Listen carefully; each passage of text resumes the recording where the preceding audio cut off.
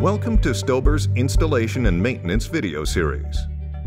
These videos are designed for you, the customer, to learn how to install, service, and remove STOBER reducers and parts.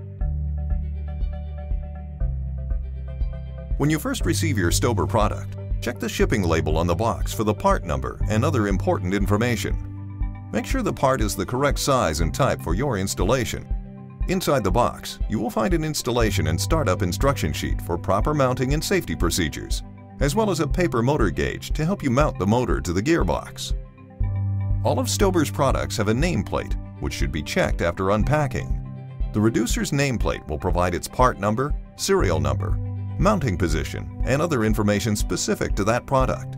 STOBER can add a customer part number on our nameplate for the customer's convenience. Visually inspect the reducer after unpacking and check for damage to the surface or coating. Nylon bolts have been installed prior to shipping to reduce the risk of compromising the coating.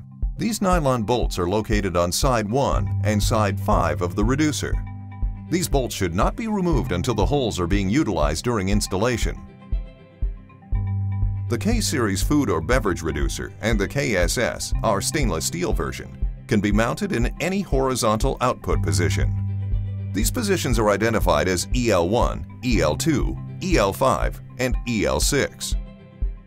Vertical output mounting for the K-Series in EL3, EL4, and the KSS series in E3-4 are also available, but will need to be specified when quoting or ordering. The KL reducer can be mounted in any mounting position. For wobble-free bushing installation, determine which side of the reducer is the clamp side and which side is the support side. The support side is the side closest to the equipment or inboard side.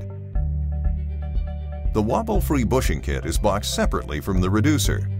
Inside the box, you will find a detailed instruction sheet along with a hardware package and all components needed to mount the reducer on the shaft. The bushing kit includes a solid cover for the outboard or clamp side of the reducer.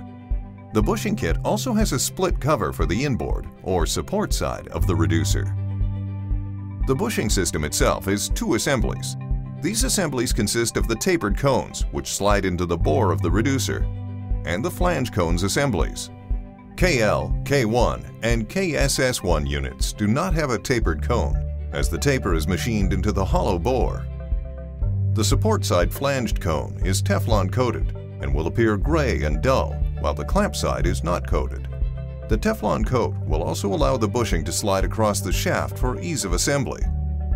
A quick way to ensure the bushing is the correct size for the shaft is to test fit the support and clamp side cone assemblies onto the shaft prior to mounting. STOBER, geared to a higher standard.